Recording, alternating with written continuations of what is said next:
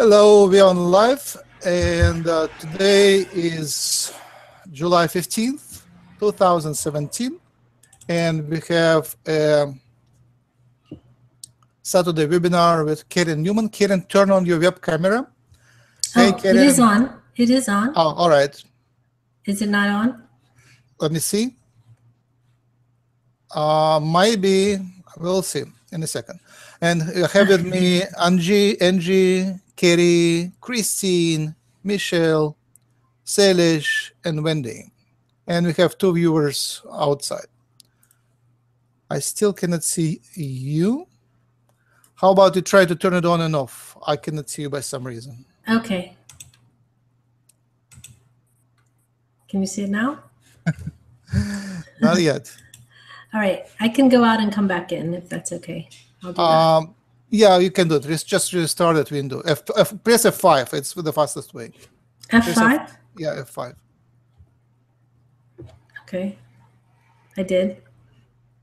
I don't know what that did. No, I did. Okay. Yeah. All right. I will do announcements meanwhile. So the main announcements, we have workshop coming in less than 3 weeks.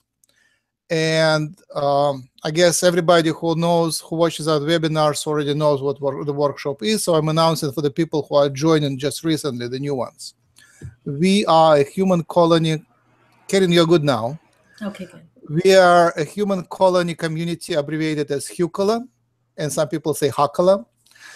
And it's an international community, and we are focused on channeling and bringing closer the open official contact with the aliens and the ascension. These are the main topics.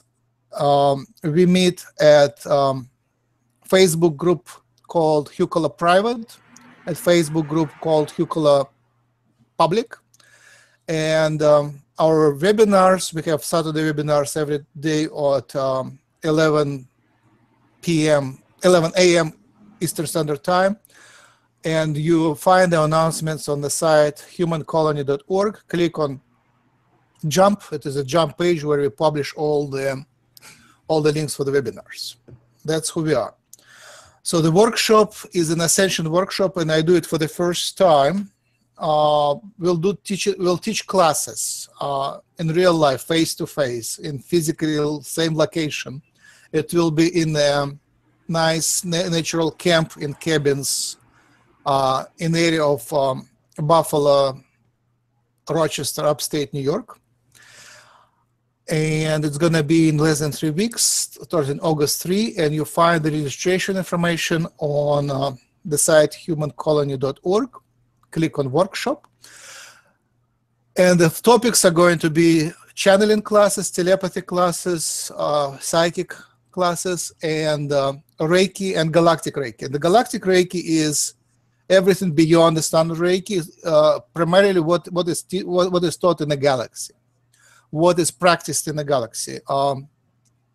These are ways to work with your different etheric bodies and special symbols. And the main teacher will be a channeled Lyran called Takura, or best friend and best contact in friend and best contact in the out there.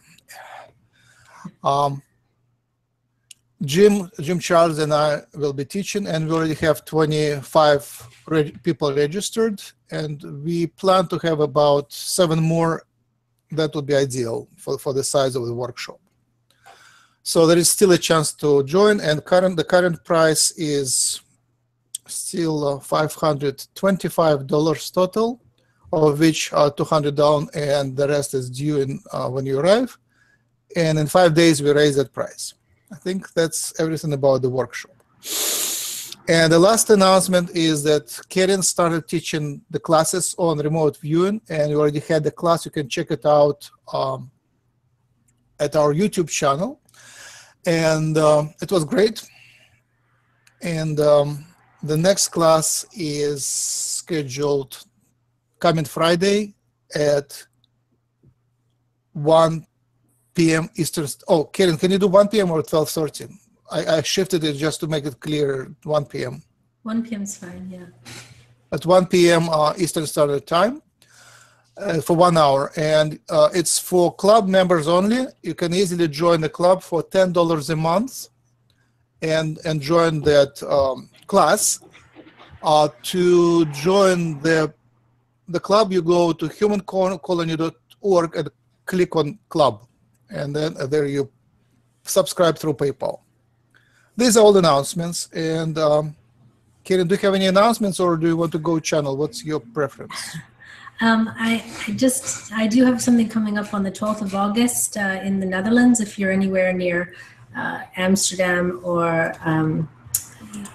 Germany, or Belgium, anywhere that's close to Amsterdam, Sean Swanson and Vita Koolhoff and I will be doing intergalactic conversations. It's a day of channeling all of our ET families and our intergalactic guides. So it's going to be really good. And if you go to my website, aboutoneness.com, you can purchase a ticket. The tickets are 45 euros now, and they're 55 at the door. So it's going to be a full day of channeling with 3 international channelers. So I think it'll be really great, and I hope you can make it. So aboutoneness.com is the name of the website. Wonderful. Thank you. Thank you. And yes, for channeling, I guess I'll just, I'm going to tone, and then I'm going to channel, and I will let Theos come through, and then they'll answer any questions that you have. So that's what's going to do. That's going to happen. Are you going to be doing questions, Max? Are you going to be? Yes. I will do next 45 minutes, and then I will let my friend to take over. Perfect. Who's your friend that's taking over? It's still. I will discuss it in the chat box, and then okay. It will be a surprise for you. Okay. All right. Great. All right. Okay, just give me 1 moment. I just have to get adjusted in my seat here. Okay. All right. I take my shoes off so my feet can touch the ground. All right. I'll see you in a little bit. Okay. See you in a little bit.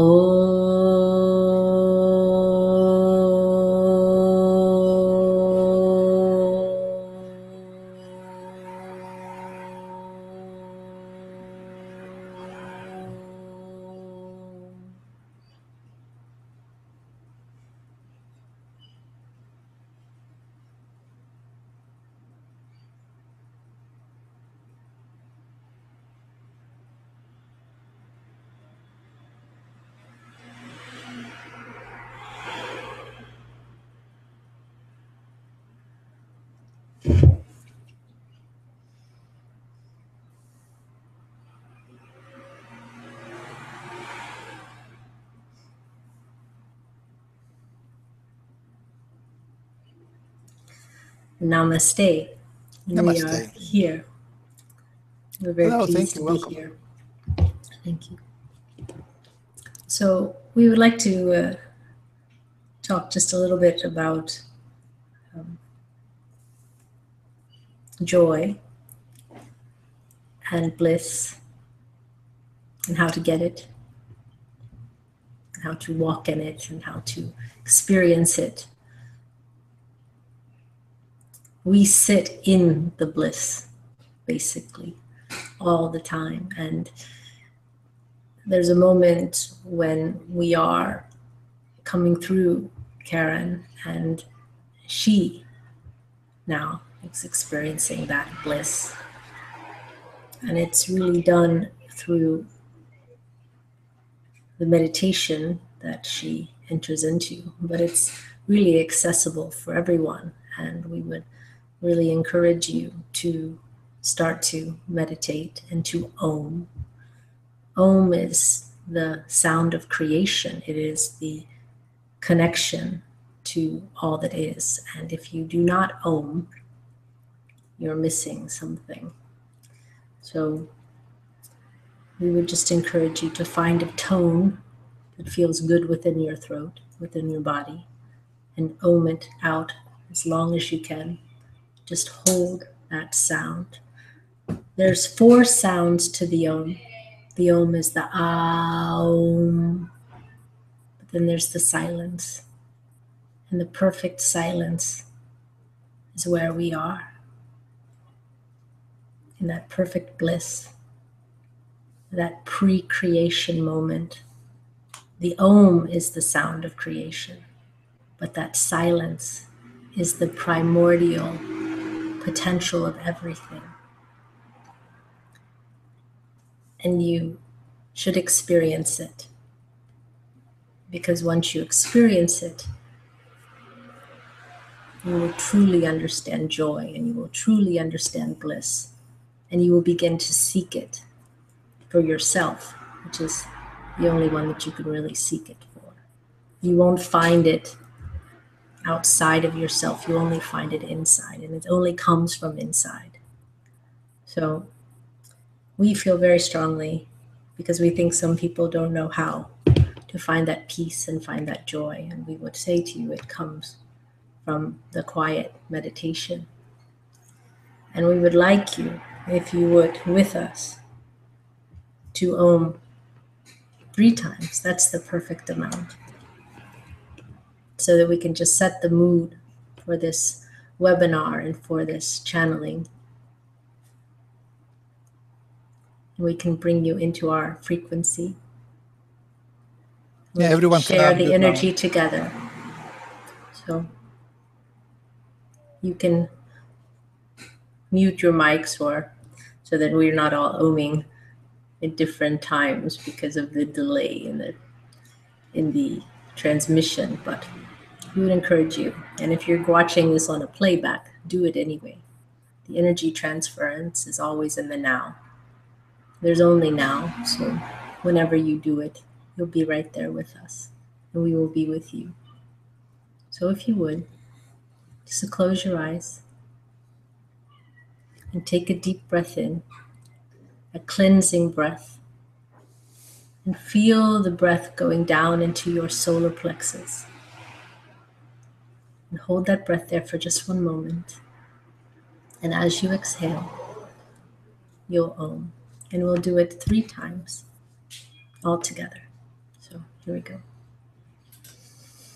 Breathe in through the nose, holding the breath, and exhaling slowly.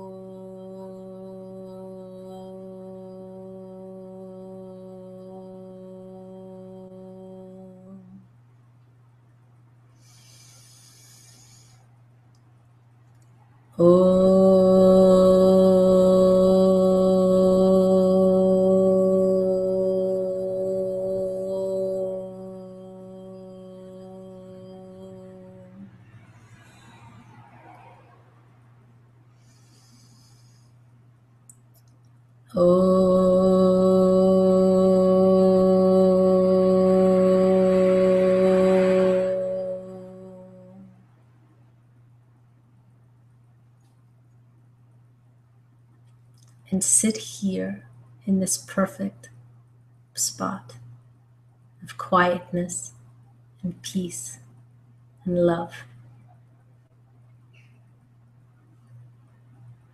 This is your perfect state of being right now, right here. And it's always accessible to you. With that, Are there any questions? Yeah, I wanted to compare. Is it Theos, right? Yes, Theos. Hey, Yes. We I are think Theos. We are I a think collective, and that is how we are called. and I think that's the first time I talked to you. Yes. So my comment was, can you compare that state of bliss that you mentioned and the state of love to another person? What's the difference? Well, love in the purest sense, there is no difference ever, but love is actually a state of being as well as being an emotion. So sometimes when you are in love with another person, it's a feeling that you have, but love as a state of being is that bliss, that is your true self. You can love someone unconditionally, which is a state of being, or you can love someone conditionally, and that's more emotionally tied. Love, true love, has no condition. It is, as opposed to I love you but, or I love you temporarily, or I love this piece of pizza because it tastes so very good, or the banana split that one of our people is so obsessed with lately. But true love is who you are. You can love things and it can be thrown around, but in the largest sense, everything is love. So we don't want to confuse you too much, because everything is love. Everything is a manifestation of that love. So the emotion is what's different. The condition is what's different between the two. Did we answer your question? Oh, that's a huge one. Yes, thank you. Yes. Do you have Yes, the question love is for another person that you're questioning whether it's real love or if it's emotion? Oh, of course I have a love. Yes, no question. No, the question was more theoretical. Why cannot we, why we are so incomplete? Why we are always separate? Because we do not understand that we are one. We see separation when we see each other. And when you realize that there is no separation, there is only love for each other, because we are all one. We are, everything is one. There is this, which is not really this small, but it could be. There is this that is everything, and there is nothing outside of everything. If you believe that all that is all that is, then there's nothing else. So we are part of all that is. There's not all that is and then that thing over there. We are one. We are connected through the reflection that we are only reflecting our creator, our divine creator, whatever you want to call that, whatever you want to say. But there is only us, and there is only one, and we are part of that one. And if you knew that, if you truly knew that, then you would have nothing but love for everything, because it's you. So that is the difference. When we see anything as separate than ourselves, then we have the false idea that it in some way is different or not connected. And that is the most untrue thing in this existence, that people think. True enlightenment is the realization of oneness. And it's not just knowing it, but knowing it. Not thinking, oh, it's true, but I don't want to subscribe to it. When you know it, when it is the only thing that you can think about anything that you see, that is me, that is me, that is me, then there's only love for that. So the separation is just an illusion, another illusion. Separation is an illusion, yes. Next question, thank you. Next question is Carolina, then Michelle, then Wendy. Thank you. Hello. Hello. Hi. Well, first, I would like to thank you for wonderful healing you gave me the other day. I feel great. Good. My question is, I was talking to somebody yesterday, and the person was telling me that he doesn't feel that he's advancing in any way he can. Like, he's trying to meditate, he's trying every trick of the book to spiritual, and I did not know what to tell him. I was wondering if you had some advice for him.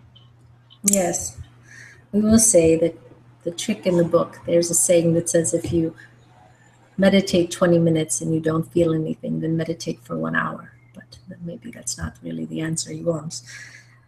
To feel spiritual or to advance spiritually, the one thing he has to realize is that he is spiritual. He's not a human being, that is non-spiritual. Spirituality is what you are, and you're human. Spirituality is what you are, and you're a chair. Spirituality is what you are, and you're the train that is going by on the tracks. Everything is spiritual. You can't get away from it. Again, that's the idea of seeing something as separate or seeing something as not part of you. That is who you are. You are a spiritual being in a human body. So you don't have to work very hard to be spiritual. If he's looking for the sort of, I feel like I'm growing, well, the fact that he's even seeking or trying is more than he really needs to try to do it. And we want him to be gentle with himself about it, because there is no one standing there to give you a diploma that you've reached level 5 of spirituality. Right. He is really looking for a connection. And well, the connection he'll get when he sits down and let him own. Let him own. Yeah. And let him find that connection. But we will say to him, anything that inspires awe in him is the connection. If he looks at a flower and feels awe, if he looks at his child, if he has a child, and he feels awe, if he looks at a beautiful sunset and he feels awe, that is the connection. Because true spirituality in acknowledging the divinity of something else, and also ultimately yourself, is what is true spirituality, is seeing something and realizing that is divine. So if you look at the sun and you see it set and you see the most beautiful sunset, and it takes you to a place where you say that is awe-inspiring, that's the connection. Now, to find that connection with other things, but stare at the sunset, stare at the sun rising. Do you know what we mean? So whatever makes him say, wow, that's the connection. And that's the beginning of the connection. And if he realizes that he's part of all of that, so that's the connection that you want. There's nothing more than that. Yeah, there's nothing more than that.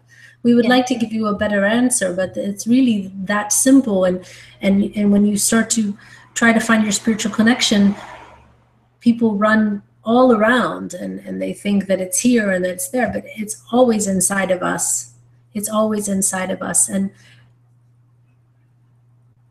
the awe is what he needs to find, that connection, where he marvels at something. He marvels. That was wonderful. Thank you so much. Thank you. Much love to you. Hi, Karen. It's Michelle. Hello, Michelle. It's Karen and Theos. Thank you. That is correct. Theos, I was actually wondering if you would be willing to dip into my spiritual atmosphere. Your spiritual atmosphere is our spiritual atmosphere. We want you to know. It's everyone else's spiritual atmosphere as well, but we will play along with you. Kind of similar to the previous question, you know, we have these times in our lives and we feel really, really connected. Is the overriding emotion / feeling / knowing, getting small, which I feel like I somehow an old ideas and have kind of made myself small again. So knowing what it feels like to feel like standing in your power and knowing the truth of who you are versus where I am right now is a start really uncomfortable for me. I really like to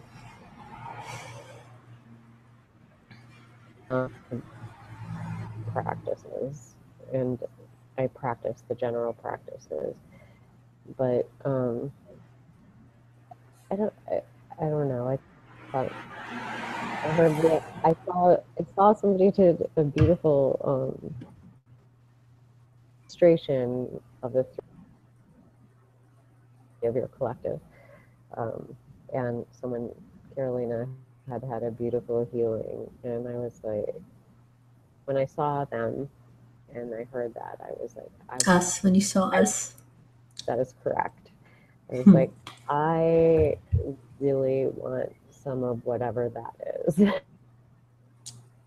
Well, we'll answer your question, and we will talk to you for a moment, because we think that's what is really ultimately what needs to happen.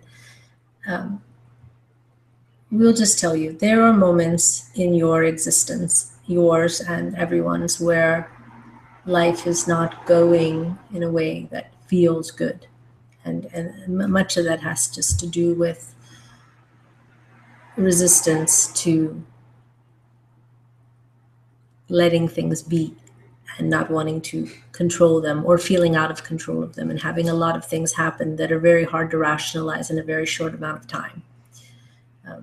But that's why we're sort of here, to become masters of that, and to just trust that all is well, and that we are experiencing, and we choose in every moment. And we hear you saying, I know this, so we will say it anyway, because we're talking to you, but to others as well. That in choosing in every moment how you react. And life will bring you these opportunities to react over and over again until you stop reacting. So we love you, first of all, and you know that, but we do really love you. And we will also tell you that when you are in a situation where all doors feel closed and all encounters feel stale, and when you're doing the same thing that you normally do, but you're not getting the same result, this is your chance to shake it up a little bit, because you are being shaken. So now is the time to change something. And changing is the resistance. You saying, I'm doing everything I know to do. I've been doing all this stuff I know. Then maybe don't do that anymore. Do something else. Change something. When doors start closing and when people and interactions become stale, sometimes it's time to let them go or move away from them. And out of habit, out of familiarity, out of sense of duty, preconceived ideas of what is right, what is wrong, what we're supposed to do, we hold on much longer than we should, a lot of times. And that's just sometimes the way we do it. But you learn maybe to let go a little sooner the next time. But sometimes it's about letting go of expectation, and letting go of things that just simply aren't working, people that aren't working, situations that aren't working. Karen had a situation several months ago where she said something to people and they got a little bit nervous, but she was being very honest about how she was feeling. And she said, I feel empty. I am completely empty. I've never felt so empty. Now, if you look that up online, that can be quite scary in a psychological way, but she didn't have any ill intent, but she felt more empty than she'd ever felt in her life. And it was only because everything that she had been doing for a long period of time had come to its conclusion. And that's what happens in life. You go through cycles of situations and then they conclude. And if you don't know what you're doing next, then you have a little bit of a moment of what's coming, where am I supposed to go? So while everything is shutting down, while the things are concluding, you are looking for your same feeling to come from the things that are now becoming less and less and less. And so she went to some psychics that she knew, and she said, what's happening for me? What's happening? And one of her very good friends told her, she said, you know, Karen, it's your choice what you do. So don't wait for something to come, but you choose it for yourself. And that's the lesson. And so that was the lesson, that she didn't need to wait for something new to happen in her life, but she had to choose what she really wanted. Now, she gives other people the exact same advice, so, and we give her that advice as well. But she has to know it, because it has to be real for her. You know, everyone's a very good quarterback on Saturday, or whenever that is. We don't know, we don't play football, but everyone's a good backseat driver. But until you are in that situation where it becomes real for you, where you have to look at what you're living and say, is this working for me? And it can be the smallest thing, or it can be the biggest thing. Usually it's cumulative, and it's a lot of little things. But we would encourage you to take this opportunity to take inventory of your life and to decide, is this thing that I'm doing right now working for me? Is this relationship that I'm experiencing, that I am choosing to be in, working for me? Is this financial situation working for me? And then make changes and take action to change them. And choose whatever it is that you think will bring you joy. Nothing else. Because when you just replace it with something that's good enough, or I'll get by until the next, or this will work, then you'll be exactly in the situation again. And probably much faster than you were. A temporary fix is only a temporary fix. So in this 5D world that we are, things manifest much quicker. Not as quickly as we would like sometimes, because we still have that filter and we're still bridging those worlds. But this is how things will be. Choose what brings you joy. Choose what brings you bliss. Because the rest of it will just not be worth it.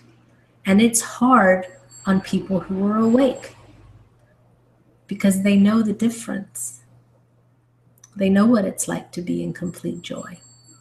And they know what it's like to be in hell. So your part is to say, okay, I'm here. Acknowledge that you're there, which you've done. So you say, this is a hard place for me. And we see that. And so, but take inventory, write some things down, and look at them. Is this working? And make the hard choices. You will feel weight coming off of you when you make those choices. And make them because it's right for you. Make them because it's a good choice for you. And when you do that, you will be free. And that's true for everyone. Thank you so much. And we love you. Wendy, question next? Hi, Karen. Hello. I'm sorry that I didn't get the name right. Well, my name is Karen, and then we are Theos. So we're both speaking now. What's happening, we will tell you it, and we will tell you this, as Karen is becoming an integrated channel. So there's going to be very little, she is in a state of meditation, but she's here. So it's not like she's left the building or anything. We're quite intertwined, and so you can speak to either one of us. It doesn't matter. Theos, with an S. Yes. Yeah. Okay. I wanted to find out how to use an overwhelming amount of love that is not lustful, but it's active in terms of knowing. Sensory is there. It's an emotional form that I want to redevelop, to use it in a creative way to manifest. Well, we would suggest you study Kundalini, or sex magic, basically. Love without expectation is real love. You give love because that's who you are. You're talking more about a Kundalini type of energy, a projection of will, and that's a little bit different. You are love, so you are that as your pure state of being. To project your will is different. You're a creative being, so you would use that creativity to stimulate the inspiration for whatever it is you want to create. The Kundalini energy directed would be how we would propose you do that. So that's a big topic, and it would take a long time to go through, but we would say you need to study Kundalini and using your Kundalini energy to direct your will. What is it that you want to create? And there's nothing wrong with sexual energy, first of all. Creation is sexual. All creation is sexual. It is the sexual energy. It is the masculine and the feminine coming together that creates. So we made special emphasis on the word coming for just that reason. Sexual energy is creation. It is the creative force. That is the bliss. That is the oneness. There's no difference. The height of orgasm is the bliss of creation. So Kundalini energy will help you find that bliss. Do you understand? Yes, I do. Okay. But there's nothing, we want to say, because you made a point to say non-sexual, and we would say to you, sexual energy is the creative force. And there's nothing dirty about that. In the Western mind, it's dirty. Yeah, but that is... The Western mind tends to think about it being dirty, but the Western mind has been made falsely modest. And it would be a lot better if people were more free in their sexuality and their sexual creativity. So, but look into Kundalini. Kundalini. Any particular author or any particular authors who work? Well, we would look at you doing Kundalini yoga. Because it's about controlling. It's about controlling the energy. You know, if you're doing the yogic practices and you're able to control the flow of your Kundalini, then you will learn to use it within the rest of your life. What is it that you're trying to create? I want to recreate a new way of functioning in life. Like, you know, either do more spiritual work, to use it into a healing, but more so using the modalities of my hand and my mind and that energy that way, recreating it. Well, we would say start with Kundalini meditation, Kundalini yoga, and learn to feel the Kundalini moving through you. Do you feel it? Do you feel it or no? No, I do feel it. Mm-hmm. And so have you sat down and done meditation to learn to actually control it and express it? I've used the Om meditation to do it, and it will bring it back into an alignment of balance within me when it happens.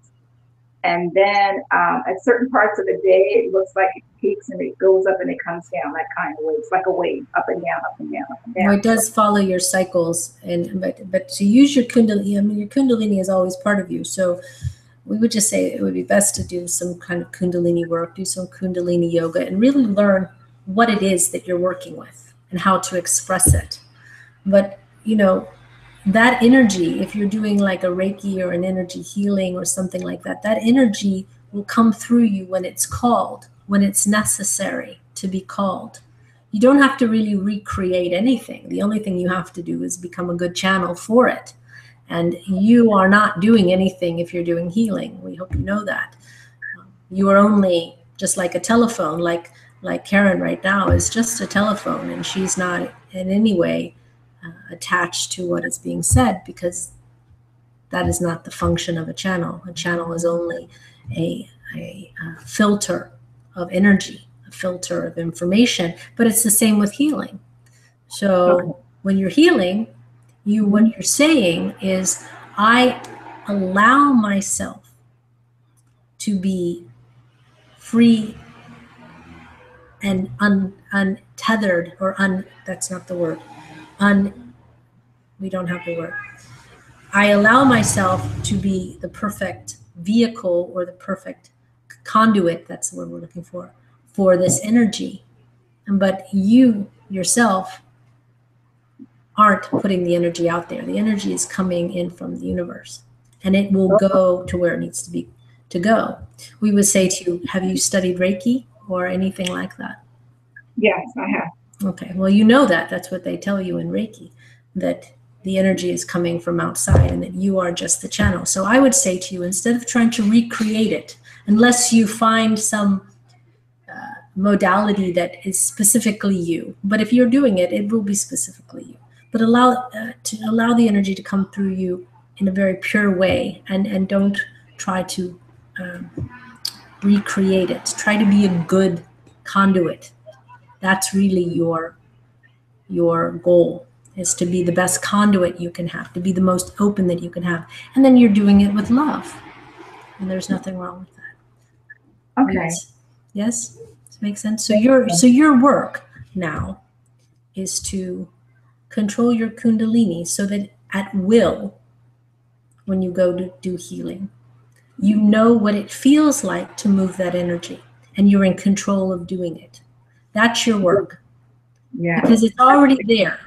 You're not going to recreate Kundalini. We came equipped with it.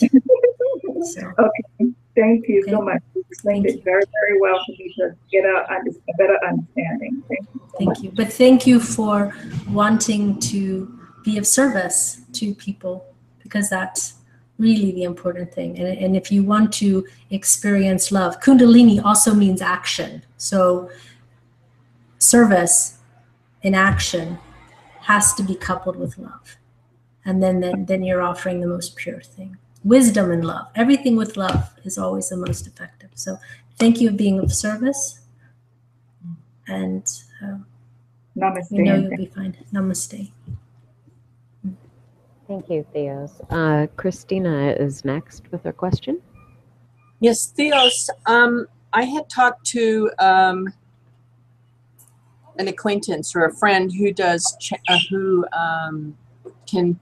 I had asked him what my grandmother and grandfathers were up to, or they had already passed. And one of them, my Portuguese grandmother, she, from what I understand, is reborn in one of the Arab lands where women aren't allowed to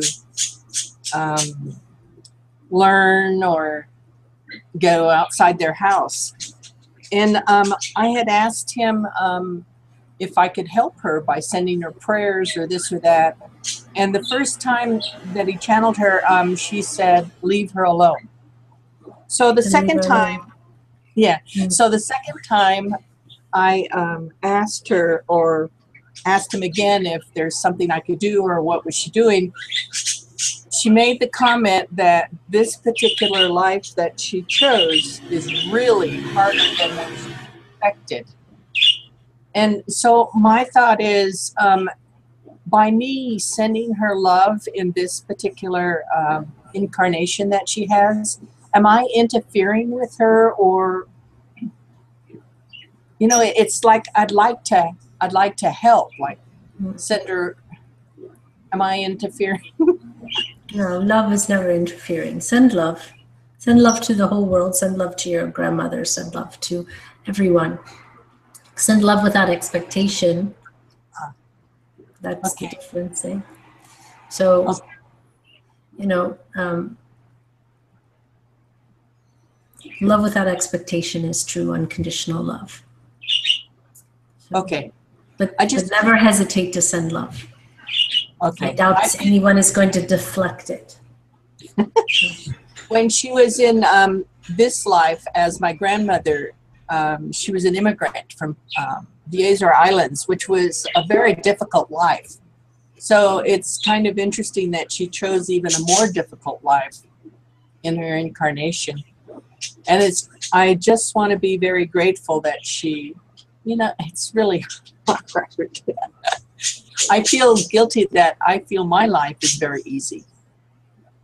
And then here she keeps picking these difficult lives to incarnate in. And I feel really, wow. Anyway, I'll send her love. Well, we wouldn't feel guilty for a life you chose, and knowing that everyone chooses their lives. It's different if she was outside of your door and asking for your help and you were telling her, no, go away. So then maybe you should feel guilty. But if you are only sending love to someone and you know that we choose our existence, then there's no reason to feel guilty. It's a little bit odd that you would choose to feel guilty because that's your choice and there's no reason for it. Celebrate your life. Celebrate the freedoms that you have. Celebrate the things that are going well.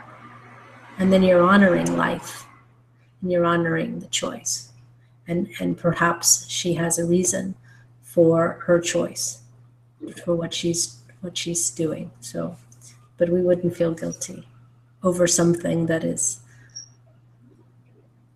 nothing you can do anything about other than send love. Her intention is to, because she's a girl, is to bring education to girls.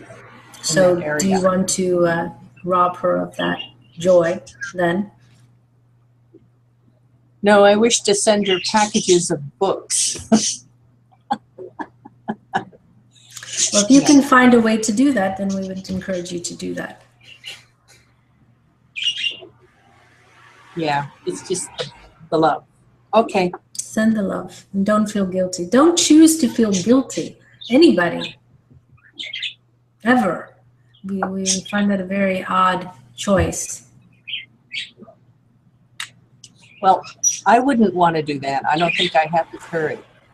And then there's an aspect of the larger part of you and the larger part of the oneness that does. So let that being have their experience and you make the best of yours and don't feel guilty. Okay. Thank you, Theos. Okay. Hello. Thank you, Theos. Angie is next. Hi, Angie. Hi, Theos. I can feel your love. It is beautiful. And I always do when you come through. Sorry, let me just compose myself. I'm overwhelmed.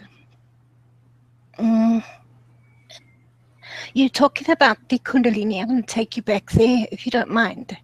I have, it's active in my body, this Kundalini. There's so much heat. I feel like I'm wearing a nappy most of the time. And it's going right up my head. And I've tried to sort of look into it and see what it's about, what it's for, what can I use it for, because it doesn't seem to be, what I feel it's doing is making more my crystalline body. But I would like you to help me and to understand what is it for. Does it rise up when it is needed to give that energy away? And then rest when you don't need to give it away? You know what I mean? What can we use it for mainly? Kundalini is not, Kundalini is your life force. It is part of you. Sometimes you feel bigger than life. Your Kundalini will be very high. Sometimes you feel small. Your Kundalini will be low. It is your life force. So if your Kundalini is, you say, coming up and coming up into your head, that means that your life force is asserting itself. We would say to you, again, with the same recommendation, is that you sit down and you learn to do Kundalini yoga to control this energy. It's the same as when a person is hyper and out of control, and can't control their selves. So you need to understand it to control it. You will be inspired to give healing to people that you need to give healing to. But if it's surging in and out of control, then we would just say to you, learn to control it. There's nothing, there's nothing more to say than that. But take the time to learn to do it. Things sometimes require effort and require practice, and we would also say this is an opportunity to get into control of your life force, to raise your life force, to expand your life force. Your life force might be trying to expand and just needs a little bit of your self-knowledge to help it do so. But we wouldn't give you any other advice other than to learn to control it. That's your opportunity to do it, and you do yourself a disservice by not. Learn yourselves. Learn what's happening with you, because your vehicle, your mind, your soul, your body, all these things, your heart, are all tools for you. They're tools to be used and to be mastered. And you only get them by practice, by taking the time to explore. You'll find out when you start really looking at your life force and your Kundalini energy and moving it, and you start to learn to move it at will up and down your body, that you can do a lot of things that you never would have done. But unless you learn to do it yourself, only talking about it is only talking about it. So this is the time where you take the action and you put in the effort. And then you won't be asking the question, because you'll know. You'll know what to do, how to do it. Well, since it's been active, I've certainly had an inner guidance of my own. I don't know if it's because of that, sure, but well, we all have inner guidance. That's part of being. Yeah, this is true. But I am trying to find out what it is all about, and I am learning, and I do a lot of meditation,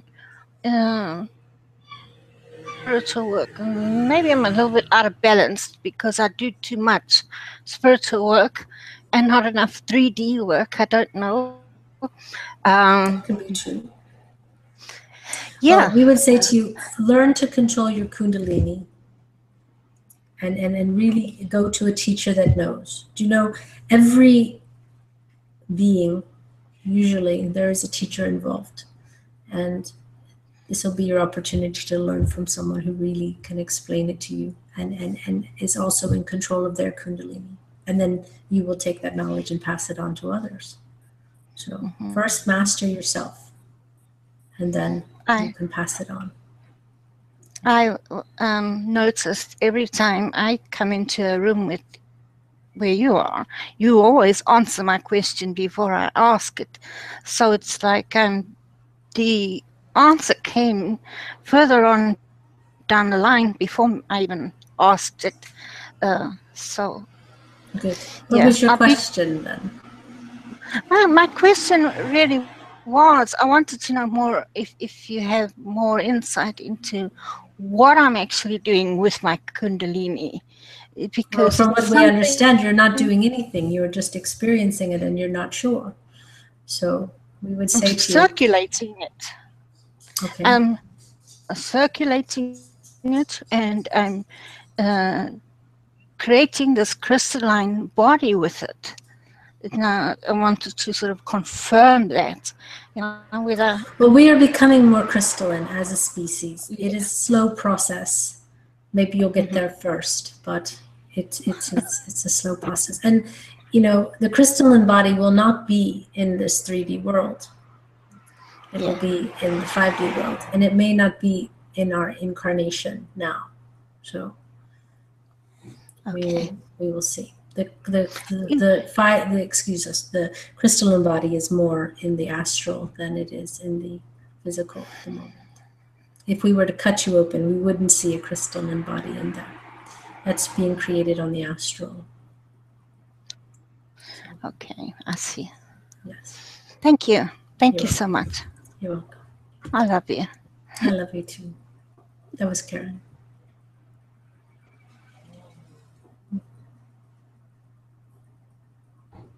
Is there any other question? Okay. There is a question on outside chat which says, how do you do Kundalini meditation? I am new to this. It's from Lilypad.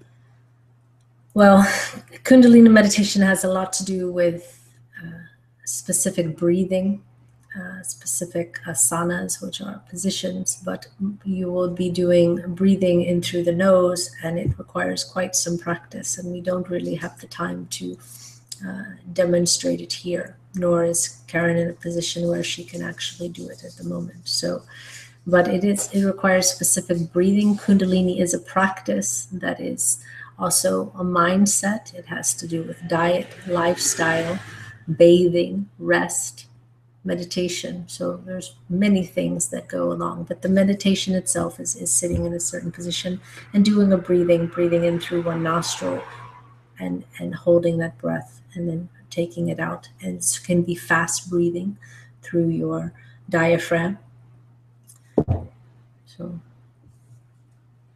we could do maybe a time on Kundalini meditation, but it's not is the same as regular meditation. It's a very specific practice with specific exercises that go along with it. And it requires a good teacher to teach you how to do it correctly. But we think you could probably Google it as well. But it's not something you do one time. It's something you do over a period of time. It's called a practice for that reason. It's something that goes on for quite some time, for a lifetime, actually. Thank you. I recently had a realization of, and I'll just share it with you, maybe you can comment. So I do self-Reiki, self-healing, and I was trying to describe the feeling of intense self-healing process when I place my hands somewhere on my belly and I feel a very specific buzz and heat and vibration and tension and numbness on there during my meditation. And I usually shift away, and then when I come back, that sensation is still there. So I try to describe it and finally describe it as local orgasm of that organ. It feels very similar. It's like liver orgasm or heart orgasm or something like that. Am I correct? Is it the same mechanism, or is it? Can you explain the essence of what is happening during the healing? What is happening during the healing is that energy is coming in and it is moving to specifically the place where it's needed. And what you find is that the energy as it comes in, say here, as you say, or here, there's residual energy working even after you take your hands away. Because so you have the actual energy coming in, and then what you're feeling when you take your hands away is the regeneration of cells, the reconfiguration, and the bringing back into balance. So there is a joyful feeling in that coming back into balance, because that's the alignment that your body should be in. So it's almost as if when you take your, this is not a good example, but if you take your hand off the stove, it feels so good when you take your hand away, and then you feel your hand start to, that's definitely not a good example, but what we're saying is that it's the residual energy doing its work. Because even though you take the energy, your hands away, the energy is still there. And it will stay there and do what it needs to do for as long as the time as it needs to do it. So what you're feeling is the realignment. And that's a joyful place. We don't know that it would be a bad word to use, organic or orgasmic. We don't know that that's the correct word, but we wouldn't say it's an incorrect word either. We would say that you're bringing back everything into balance. And that's a joyful expression of rightness, of alignment, of perfection coming through that energy. So it's a relief to the body, to the physical body. It's giving ease. And therefore, you're feeling it in a pleasurable way, because it's a pleasurable thing that's happening. So I hope that answers your question. Oh, thank you. Are there any more questions in the audience? Amanda, Carolina, Kerry, Christine, David, Pete, Selesh, Stephanie, Wendy?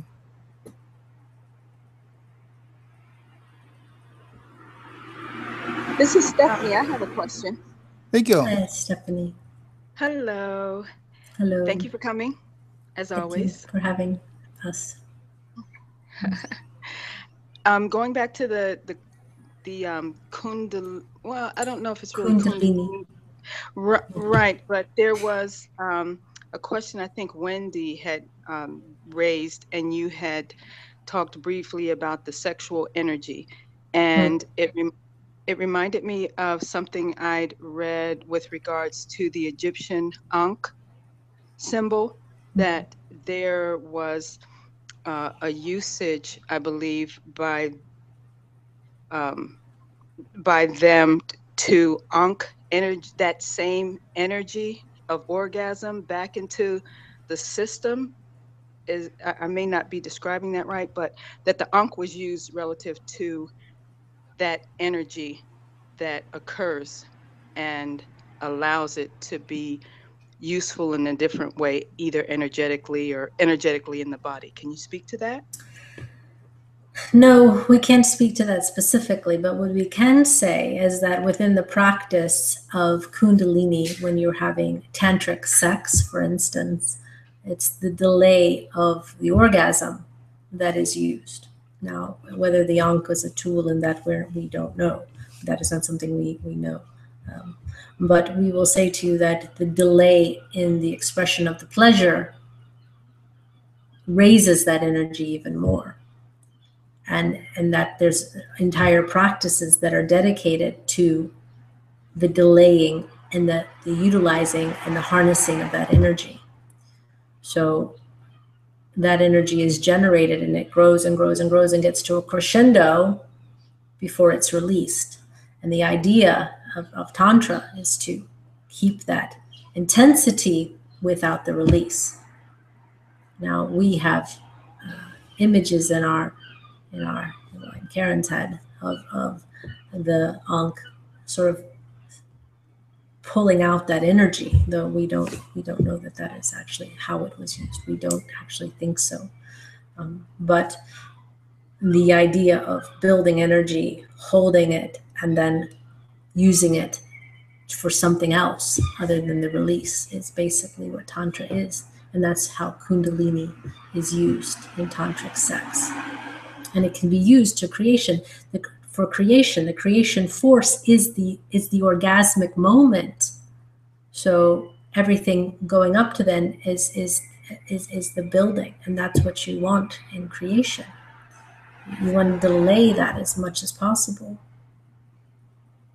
Do you understand? Very good. Thank you. You're welcome. And a follow-up question relative to Kundalini, and I know this isn't going to be universal for everyone, but how is it just a knowing if your Kundalini has been ignited, or is there always something physical that I've heard a lot of descriptions about? Kundalini is truly life force. In other disciplines, they call it chi. You know, we have it or we wouldn't be alive. We have life force or we wouldn't be alive. Only dead objects have no life force. That's why they're dead. So you have it. The idea is to be able to harness it and utilize it. And if you see monks that are adept at using their Kundalini to, hit a stack of wood and it breaks, or using that Kundalini energy, that chi energy, to set a fire to paper, or to use that to heal. That's directing that life force energy. But we all have it. So, but you will feel it. You can feel it when you feel suddenly invigorated. When a woman pulls the car off of her child, her Kundalini becomes very strong, and she's using that force. That's that, there's a wealth of power within the physical body that is not utilized because people don't know how to harness it. So you feel it at certain times when you feel very motivated and there's nothing that's going to stop you, and you're going to go and get it, and you've worked yourself up into this sort of, controlled frenzy where you're going to go for it. That is your Kundalini high. When you're laying on your couch and you can't figure out how you're even going to pick up your hand to turn the remote on, that's low Kundalini energy when you're so exhausted. So the difference is harnessing it, right? Okay. That's very helpful. Very good. Thank you. There's people that can move mountains. Maybe not literally, but we would never want to put any limitation on anything.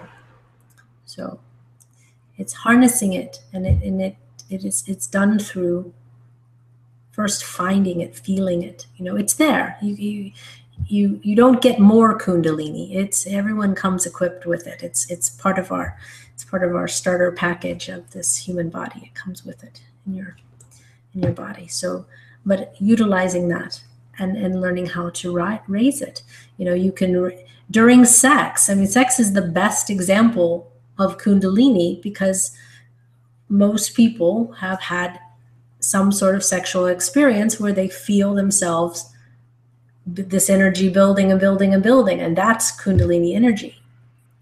It's not always coming through a sexual feeling. You don't have to be in throes of passion to control it, but you can raise that energy, and it is truly an energy. It's not a non energetic thing. It doesn't feel like nothing. It feels like something. It feels like, pulsing energy coming through you. And when you can learn to direct it through your hands or through your mind or through whatever it is you're doing, through your determination, through your intention, it's a very powerful force. So Google on the internet and watch, some of these masters that can go like this and send someone flying across the room. These people have strong control of their Kundalini energy. I will do that. Thank you so much. You're welcome. Yeah, I wanted to ask about the same thing in relation to having a crush on someone. A crush. A crush on someone, like like most of my life has been married, so having a crush on someone wasn't socially appropriate and not practical. But if I would meet a lovely woman, then even she is not involved in it, if I just had a crush on her, like by myself, it's my transformation, not her. She would catalyze it just by speaking to me maybe, and then I would have a sense of love coming in her direction, and that would energize me really strongly for weeks. And basically I feel dependent on that catalyzing effect of someone else.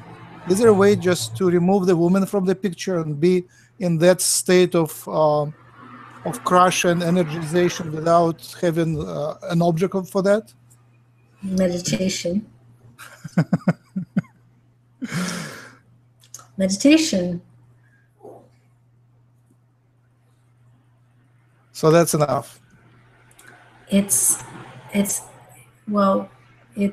everything. It's not just enough. It is what it does the job. And the thing is that you find a way to stimulate yourself that works. But obviously you don't want to do that in that way. What you're stating.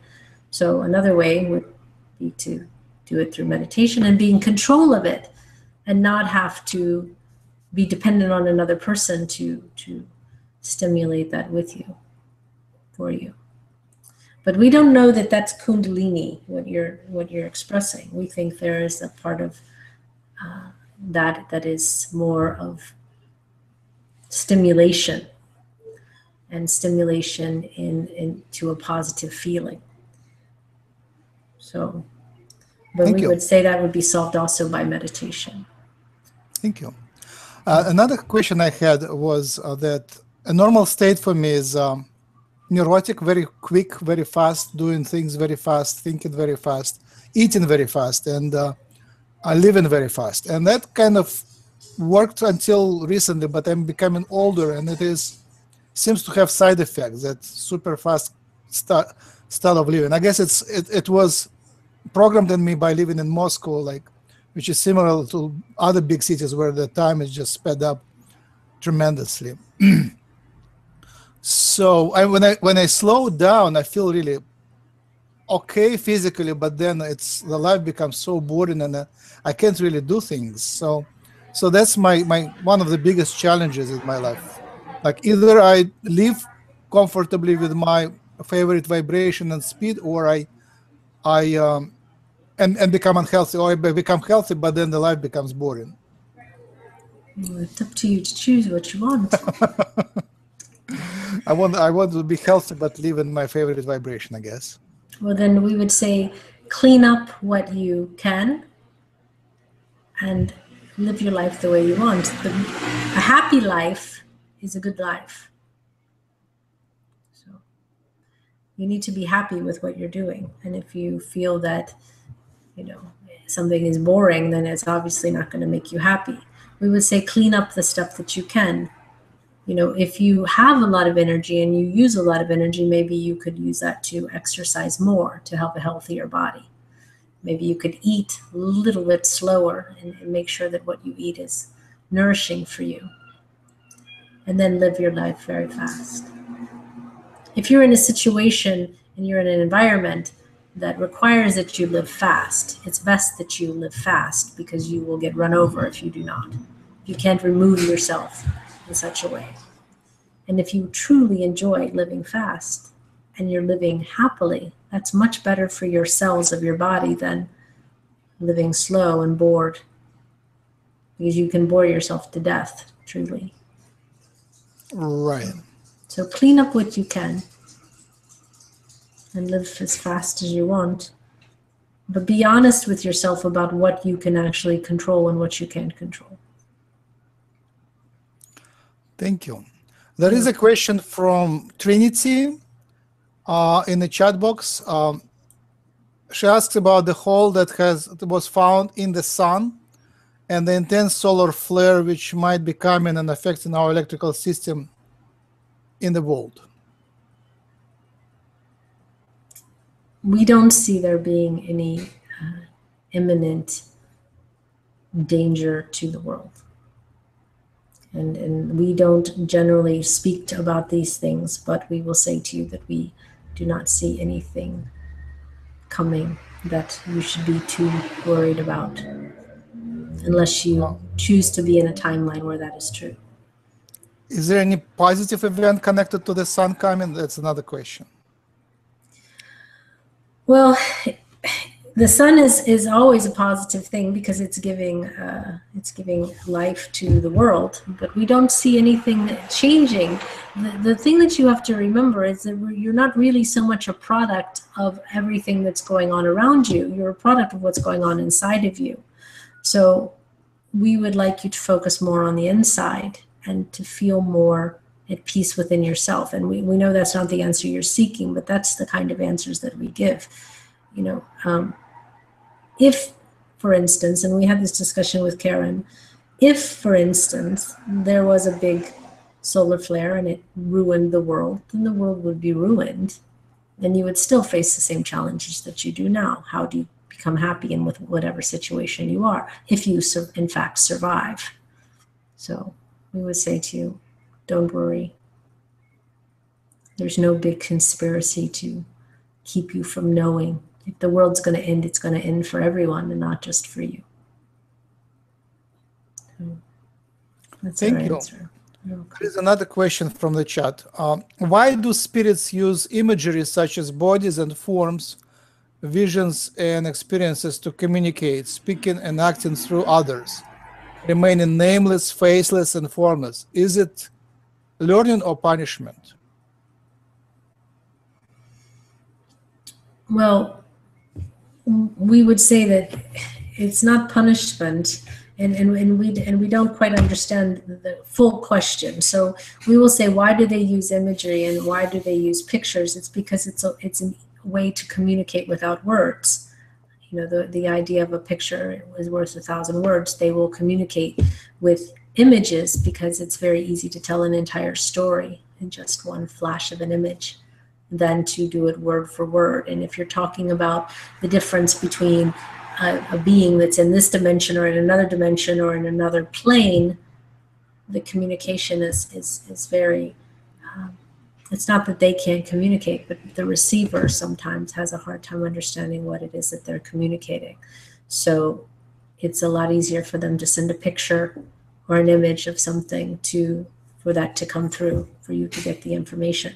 We don't quite understand if they can restate what is the punishment, and we don't know. I think the punishment for the spirits, I guess, that was the question. That the spirit is, what is I think he was talking about the spirits that visit humans, and when the spirits take human form, is it a punishment for the spirits to take that form? No, because the spirit would choose to take the form if they want to take that form. You know, if the spirits are truly trying to communicate, they're going to try to communicate in a form that they are familiar with, or that they believe that the person they're communicating with it would be familiar with. Oh, maybe that's a wider question. Maybe why do spirits incarnate? Is it a punishment to incarnate? No, it's a gift. It's truly a gift. It's truly a gift. It is a gift to incarnate, and we will tell you why. Because when you are part of one, when you are part of oneness, when you are outside of your physical body, when you are in the all that is, for lack of a better way of saying it, because that's what it is, you are aware of everything all at once, all the time. And when you are in a body, you have the gift of singular focus. You can pick up this cup and be concerned and focused on nothing but this cup. And you can experience it in a different way than if you are non-physical. You are also not only experiencing the cup in the non-physical, but you're experiencing everything else that is going on. And you don't have that direct ability to have that very singular focus. So one of the first things that we did with Karen when we started to channel through her, where she had her eyes open and she was able to interact with objects and things, is we picked up her dog because we wanted that experience, that joy of holding that perfect love being. And that is something that, as much as you know love, as much as you can be everything all at once, you don't have that very tangible experience that you have when you have a physical body. So it's very much our joy to hold that dog. The dog didn't really notice any difference, but we were in awe of this tiny being that is a manifestation. So no, it's not a punishment, it's a choice. People, beings, spirits want to come here. They come here because they want to be here. And it's an amazing thing to be incarnated. And it's not a mistake. So it's a gift. It's truly a gift. Yay. Thank you. Any more questions in the audience? Amanda, Carolina, Kiri, Christine, Salesh, Stephanie, Wendy?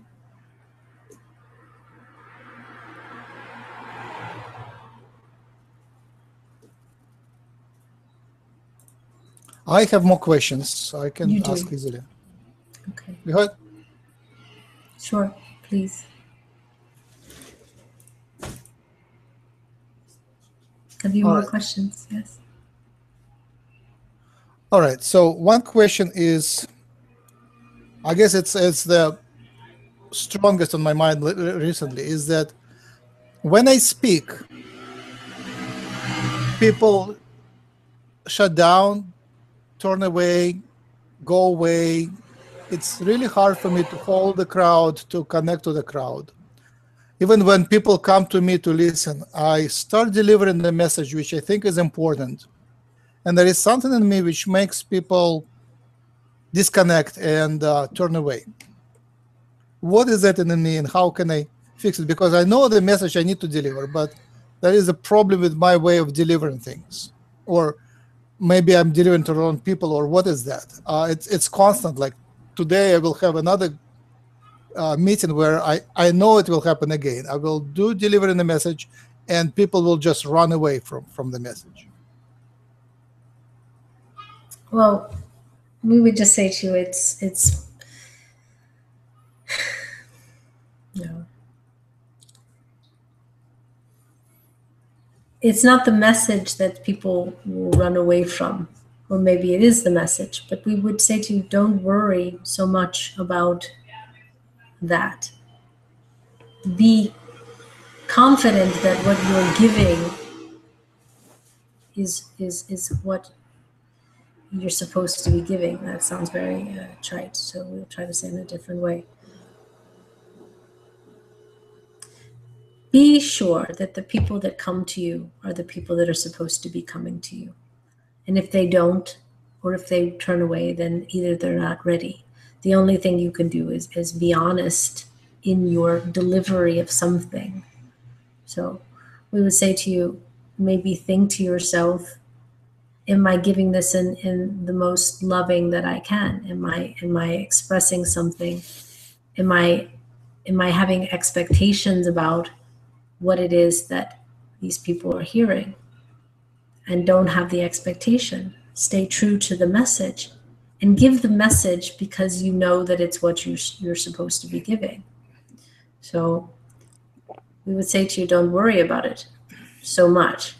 Don't worry about it. But maybe spend some time with people, interacting with them in a gentle way so that you build a rapport. But are you talking about in your channeled messages or in just in your day-to-day delivered hello, how are you messages? It really doesn't matter. There is something about me which makes people step away. I assume it's low Kundalini. I assume people feel drained, as like they feel when I'm delivering the message, I'm sucking the energy out of them. That's my since I'm usually low on gas, and people feel that I'm low on gas, like because I run so fast, I don't have enough energy in me, and that's why when I speak, I know the message is good, but because my health is sort of like low energy, then they just don't want to be connected to that body. That's my perception at the moment. Well, then we would say to you, then maybe take some time to become higher energy. Because that's the thing. You know, if you take care of yourself, if you're happy, if you feel complete, then you're much more attractive to share and to be heard than if you're in a place where you're empty. People generally come to someone, as you were saying, to be filled up. And if you're already empty, then that'll become apparent on an energetic level. So take some time for you and take care of you. That's the most important thing. It's okay to say, no, this is not the time for me, or to find a way to give yourself what you're needing. Yeah, but sometimes, you know, we have the impression that you think, I'm just going to push through, because that's definitely, you're seeing the results of doing that. So we would say to you, don't do that. Very simply. I guess. Yes. Some things are very practical. Some things are, if it's not working in that way, if you're not getting the information the way that you should be, and it's not being delivered in such a way that is giving other people the energy that they need. I don't know that anyone feels like you're sucking the energy out of them, but we would say that if there's an people have to be on the same energetic, they have to meet energetically. And if you're not meeting with them so they continue on, then maybe you need to raise your energy just a little bit. So, and feel good in yourself, or else there's no point, really. You know, there's no point to waste your time then, because it's your time. So take the time, the same time maybe, and do something good for yourself. Feel good within yourself, because you only can give what you have. And if you don't have it, then you can't give it. And we would say to you too, and we want you to really understand that the love that we're talking about has to come from within you. That love has to be for yourself. You have to first love yourself, and that's a cliche, but it's the truth. You need to love you and realize the value that you have and the worth that you have. And if anybody needs to be filled first, it's you. Fill yourself first. Find a way to fill yourself up, because you have nothing to give if there's nothing there. The appreciation that you want to give is so high. We thank you for your work and what you're wanting to give, but take some time for yourself. Take some time to feed you, because then you have everything to give. And then part of it is understanding that this situation, you will see it possibly in another, and you'll be able to help them. But first, help yourself. Take the time for you. It's okay. There's a reason why sometimes people give, and then they have to go away for a while, because they have to refill their batteries. They have to take care of it for themselves. And that's just the way it works. You're only so good as you are filled to the brim. I feel like that's the wrong planet. What's the wrong planet? On the right planet, it would work just fine. It's just the wrong planet. Well, okay. We can only say to you, possibly that's true, but our advice is we're not going to change our advice. I feel like it's a rental body. It's not me. It's a rental body, and I'm just running, and it's not working too well. Well, until you're able to change it, we would say take care of yourself. Thank you. You don't get to get out of it. You don't get to get out of it. It's very easy to say, and this is also something that a lot of people do. I'm not in the right body. I'm not on the right planet. I was born at the wrong time. Sometimes we just have to be very honest and look at ourselves. And what we said earlier to Michelle, we also say to you. You have to look at what's working and what's not working and then make changes. And those changes don't happen to you. Those changes are made by the choices that you make. So choose for yourself what needs to be done, what really, really will fill you, will energize you. And that is following your joy. Ultimately, it's about following your joy, following your bliss, giving yourself the permission that it's okay to do that. Yes. That's sometimes the hard choice there. Yeah. Thank you. That is a question from Omar. What can we do to lessen the hurt we feel when helping others? Is it just a side effect until the problem is fixed? What you can do is not have any expectation about the outcome. You give because you give. And if you give with expectation, then you're always going to feel disappointment. So that's the answer. That's the simplest answer. You have to give without expectation. You give because that's what you're meant to do. We don't know in what situation. What situation is he giving? Is he in the chat? Yes. He said, it's looking away when others are in need is not always easy, even if they have to learn lessons. Well, we would say to you that if you feel inspired to help, help. And that's just a simple, but compassion is a very valuable thing. So Karen's trying to talk. We would say to you, listen, it's better that you feel discomfort when you see someone in discomfort than if you feel nothing.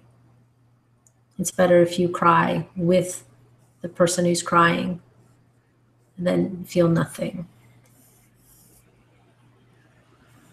Find the things that stimulate you to act and then act. If you find something where you look at it and you say, I cannot live in this world anymore until this is changed, then get involved and start changing it. The best thing you can do, the best way to show love is to serve. So some things are sad.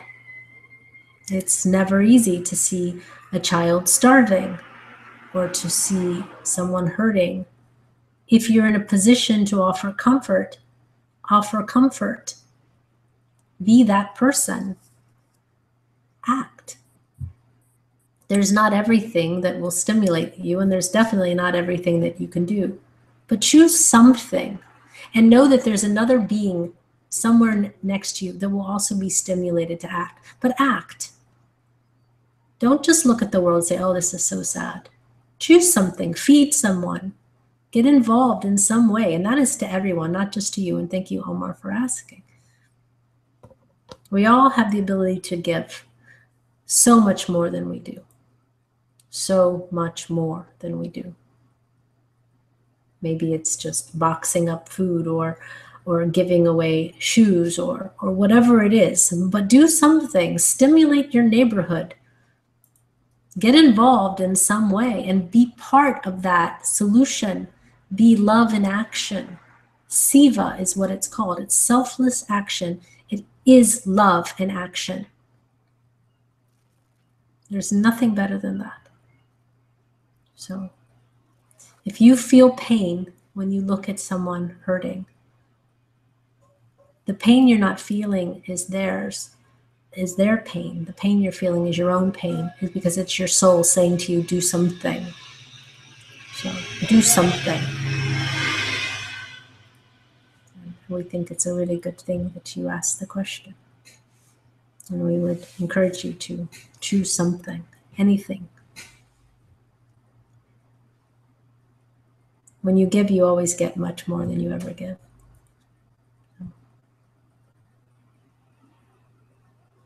That's it. All right. Thank you. There is a question from Christopher. Hi, did we choose this incarnation? Have we ascended before?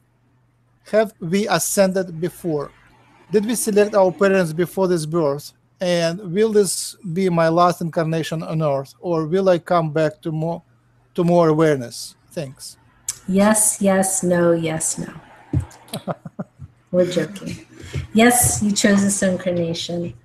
All time is now. So there is the consciousness that you're experiencing now that is the unascended being. There is the consciousness that exists in another now that is the ascended being. You choose all of it. Some things happen that you forget about because that's part of the game. You don't want to know everything because it suspends the enjoyment. But yes, you chose it. And yes, you've ascended before. Because there's many parts of you. There's multiple parts of you that are you. Just like you, but doing the same thing, just slightly different. So, and what was the last question about the parents, or what was the last part of the question? Just he asks if he personally is going to incarnate again. Well, we would say nothing is linear and everything is now. So not only are you incarnated again, but you have incarnated many times, and you are multiple incarnations all now. So yes and no at the same time, because everything is now. There's no I died and then I was born.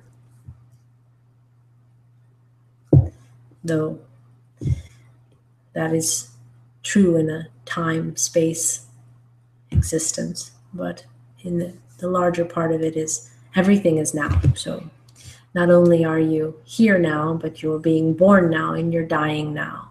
And then you are also incarnated somewhere else and somewhere else and somewhere else.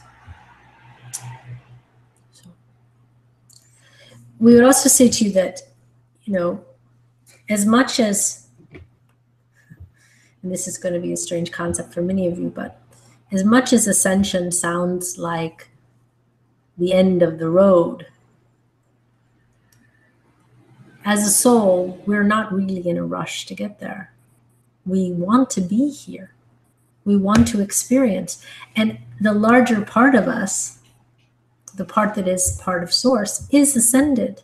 So, it didn't have to ascend. It is everything. So what we would want for everyone is try to enjoy your life. Try to enjoy your being.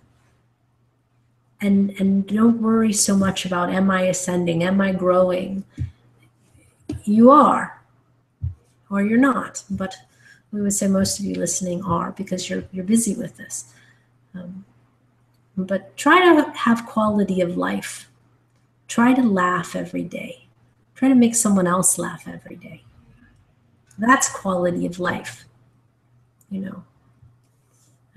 We think it's great to sit in these sessions and share information, but truly, it would be better if you were running through a field of flowers, laughing and dancing and loving. That's quality of life, because that's when you are truly yourself. It's when you're in your full expression of you. So you may incorporate, you may incarnate many times, or you may choose not to. Again, that'll be your choice on your soul level. We can't say what you will do. We suspect that you will, because there's an enjoyment. We think that your task in this life is to figure that out. But we would also say again, the bigger goal is to have the love with the knowledge. if you know that you are love, and if you know that everything around you is love, and that you can experience it, that you can have an exchange with other beings that are just you, who have taken the time to have their own experiences. It's a different world you're living in. And that's only a shift of consciousness, a shift of awareness. That's what ascending is. It's the realization, and it not only becomes the aha moment, but that it becomes who you are, that you walk in that. That if anyone were to tell you, we've said this before, but we'll say it again because it was brilliant the first time we said it, but that if anyone were to tell you that you are not one, you would find it absurd. That if anyone were to tell you that there's any difference between you and this pair of glasses, or you and the person that you're sitting next to, or you and the floor, or you and the dog, if they were to tell you there's anything outside of that, or that you're not part of that, then you wouldn't believe them. Now we're trying to convince you that that is true. So the goal of ascension is to come to the place where you know who you are. And who you are is love. That is who you are. That is it. And there is no difference between you and anything or any molecule that is around you. You are part of that. It is only part of that oneness. That is what it is. So when you realize that, then the playing begins. So if you're struggling with, what do I do with my life? Where do I go? Why am I not happy? It's because you don't know who you are. We would make that your big focus. Who am I? I am love. I am part of everything. And then you can play and really enjoy your life. You don't worry about incarnating. Think about it. If you know who you are, then you come in an incarnation. You're like, I'm here. I'm going to go and experience this, and I'm going to taste that, and I'm going to go there, and I'm going to have all these wonderful experiences. Even the experiences that are not, say, wonderful, they're experiences. And you can relish those. You can appreciate them for what they bring to you, what the knowledge they bring to you about yourself, your choices, the world that you live in. So that's the difference between ascension and non-ascension. That one key thing, when you know it, everything changes. You have ascended. And we come into this world without that clear knowledge, maybe that suspicion that that's what it is. And we've set up a situation where we try to get there, but we also want to see how life would be if you don't know. So we will tell you. You and everyone and everything is just the reflection of the divine. And the more you know it, the more you see that in everyone else and everything else, the more fun and the more willing you will be to be here. Because you will know that this is part of you. So, know who you are. That is the goal of man. Know thyself. If you know yourself, you know everything.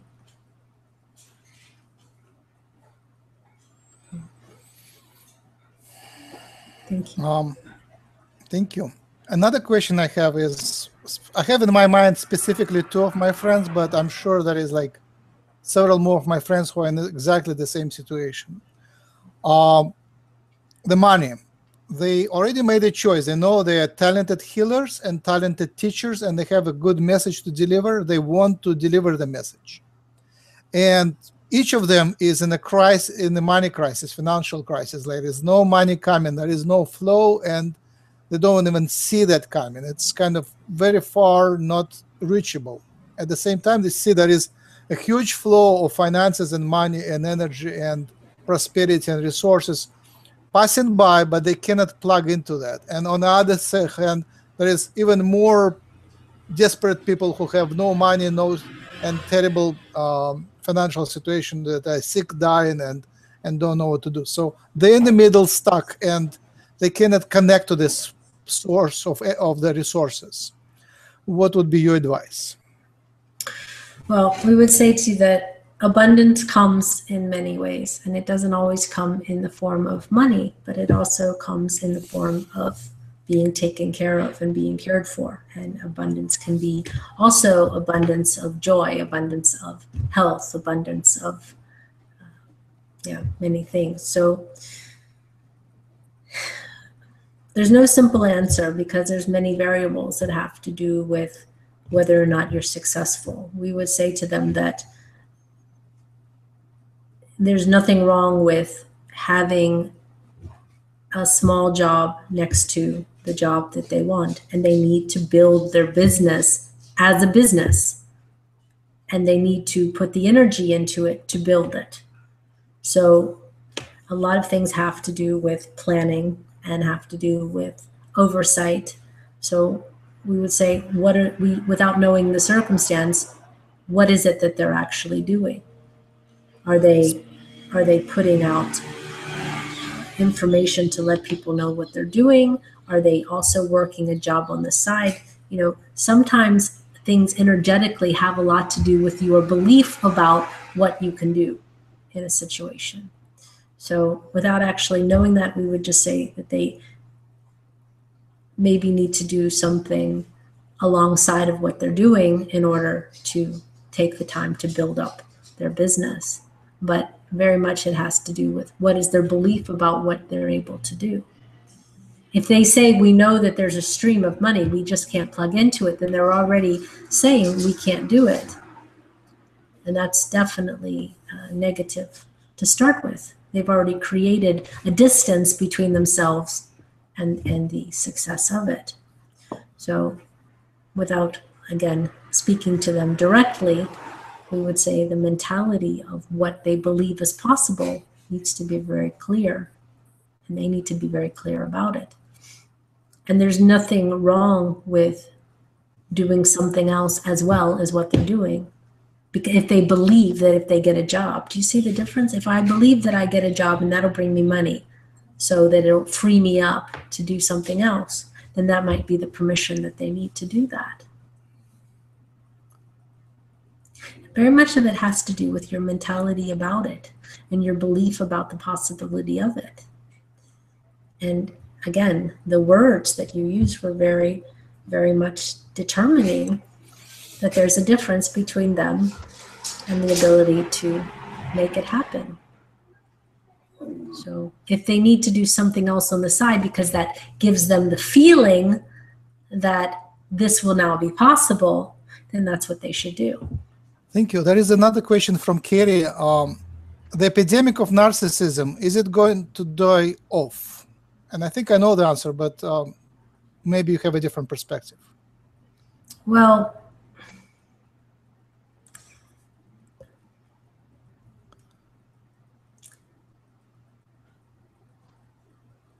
we would just say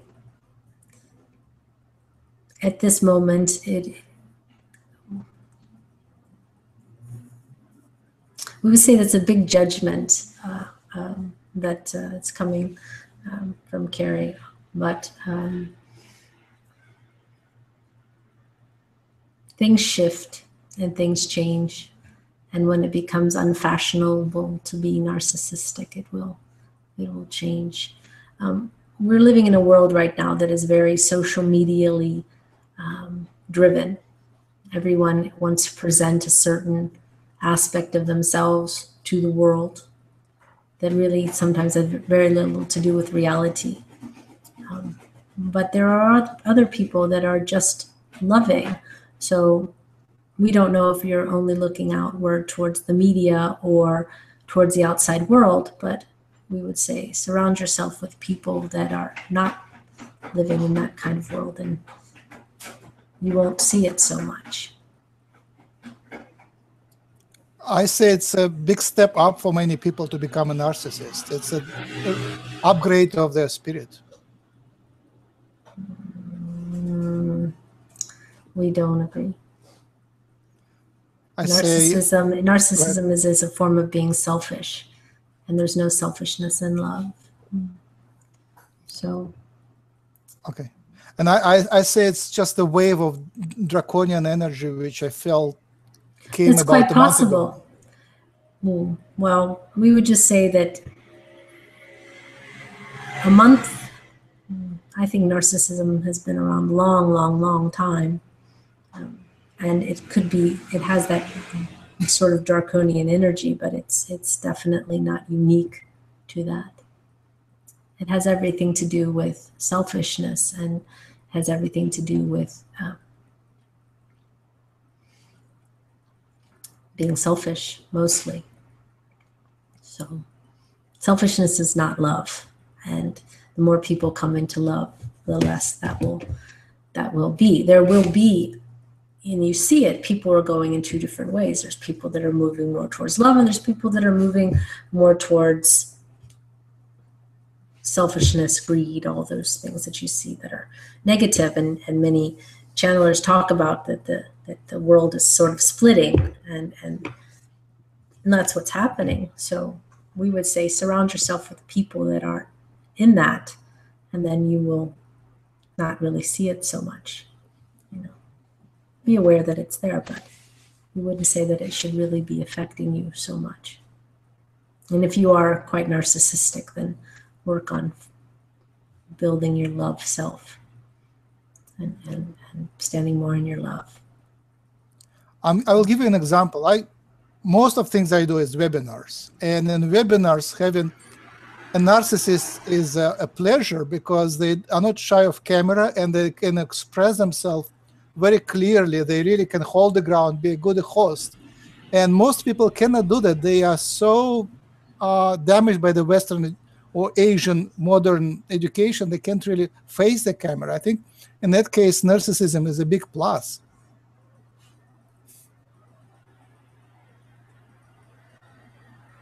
Possibly.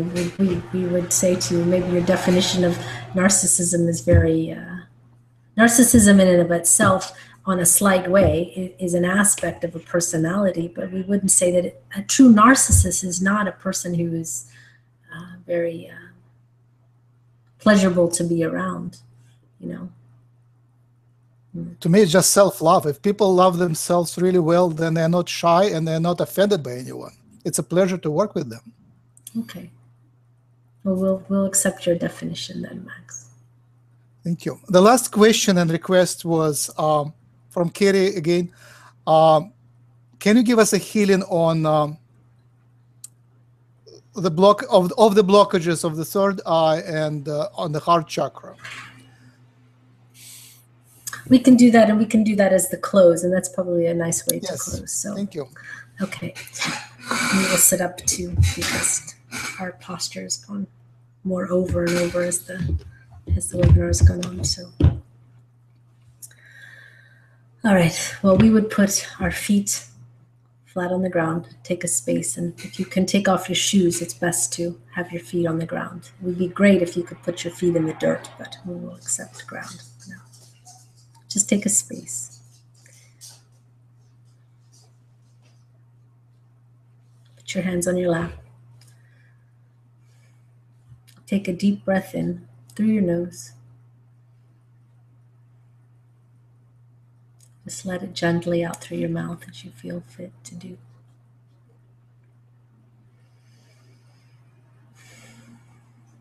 Do that one more time.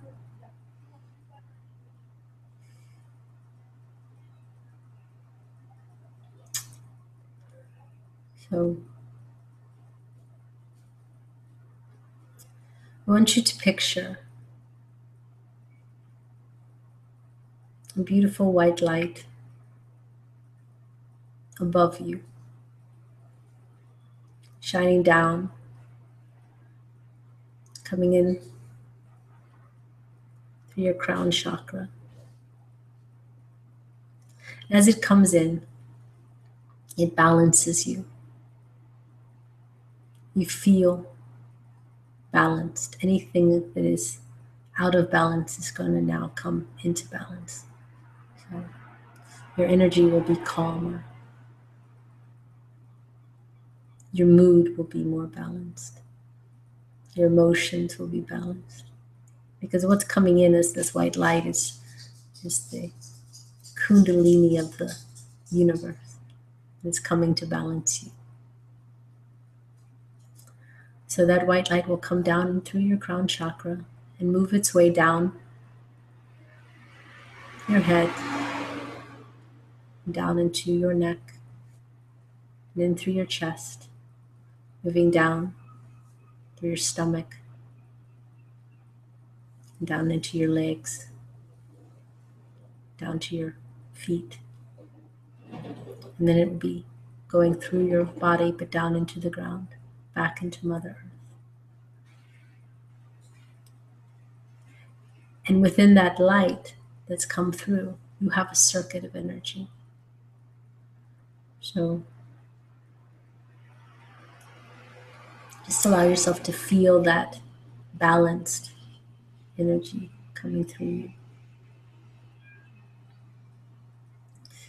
And now we want you to focus on your third eye.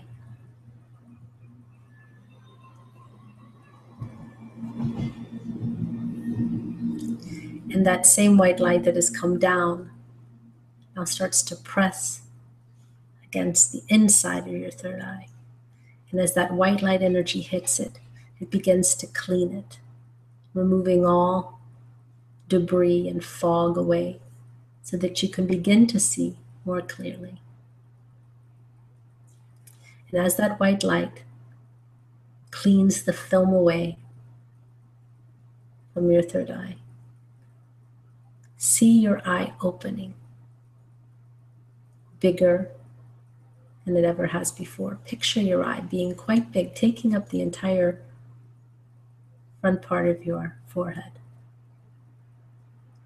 And see that white light now coming and streaming out of that eye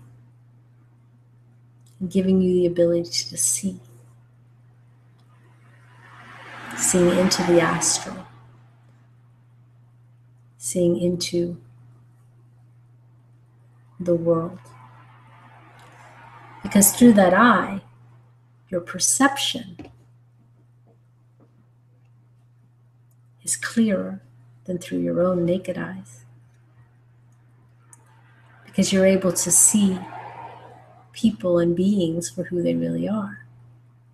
You're able to also see them with their third eye and that white light energy coming through. You're able to see them connected to all that is. And now let that white light energy push towards your heart and to clean around your heart area, removing all jealousies and frustrations and angers that you would have towards yourself or to somebody else. See that area becoming much bigger, much brighter. And as you look with your clean third eye into the world, see your heart energy also going out to those people, and that their love energy is coming to you. And meet that energy in the middle, so that there's streams coming from them and streams coming from you, and that you're connected to them in that way. And every person that you see, send them direct from your heart, that love energy.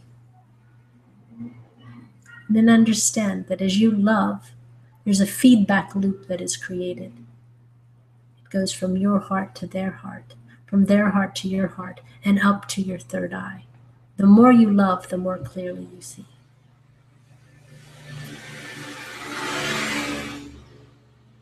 Now picture any block that you may have within your body.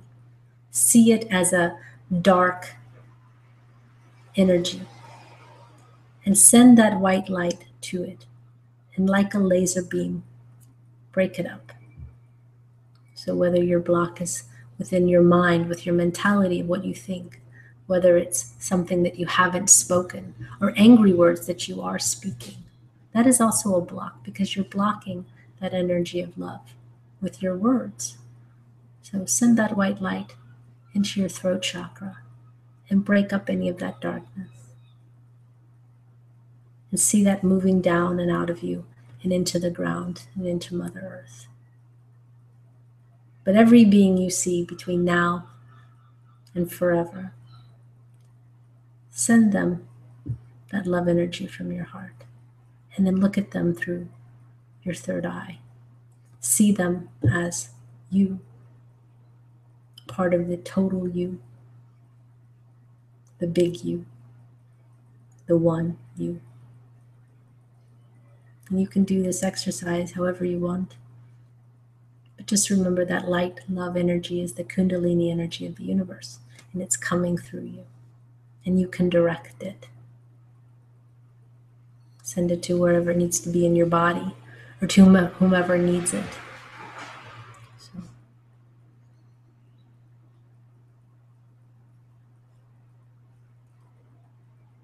We don't want to close off this circuit, because this is really your energy to keep with you always. What we do ask is that you just bring your consciousness back now and realize that that energy is coming in through you. Strong, beautiful love energy. And every time you love someone else, you see more clearly. You see from the highest aspect.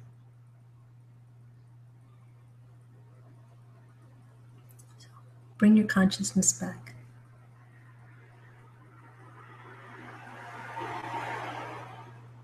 And raise your hands together in front of you. And we will just say to you, Namaste. Namaste.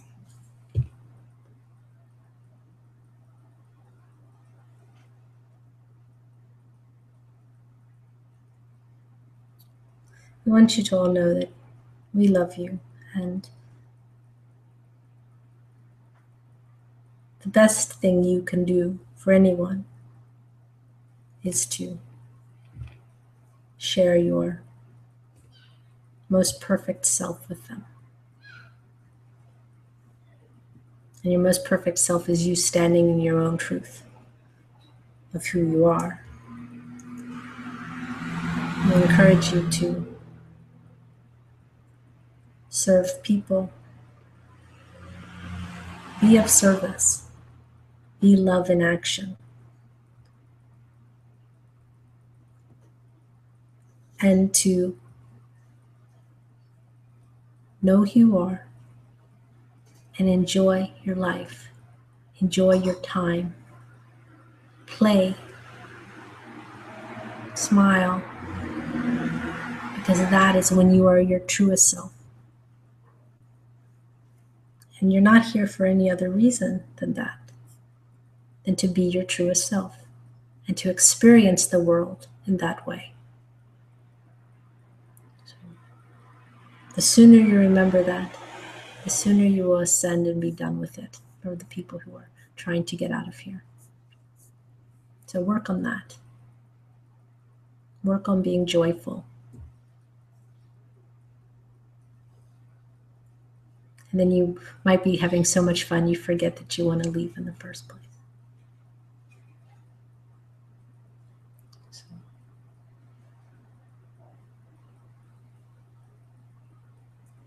That's all we have for today. Thank you. Thank you very much. Thank you. Thank you. Thank you. Namaste. Namaste. Namaste. Thank you. Thank you.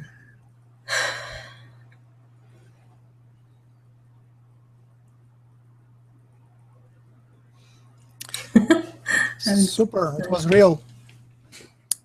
I felt that energy coming. It was nice. Good.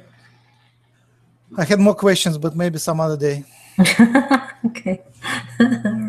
Write them down. Write them down. So announcements. I gotta see. I Just can't see. for those who watches that, I do my webinar as usual Tuesday morning, and to find it, go on humancolony.org, click on jump. It's the links are there. It's free. It's channeling Yogananda. Thursday evening, I speak for myself, and it's a good opportunity to speak to Max for a change. And Friday morning, we do it's a paid webinar. Become a member of Hucolo Club. Go to humancolony.org and click on club for $10 a month, and then it is a remote viewing class with Karen. And next Saturday, Karen, you are hosting, right? Yes. Yep. And we will announce. I guess so.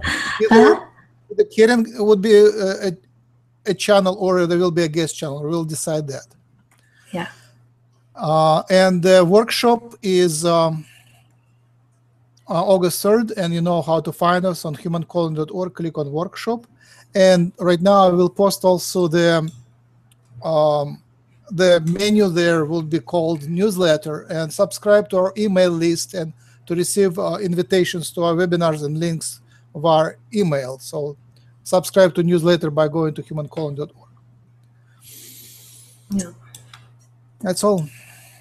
All right. Well, just one more thing. On the 12th of August in Amsterdam, so if you're in, anywhere close to Amsterdam, we have a channeling event with myself, Sean Swanson, 𝗪𝗘𝗧𝗘𝗡𝗧. It's called Intergalactic Conversations, and you can find tickets on aboutoneness.com, and we would love to see you. It's going to be a really, really exciting event.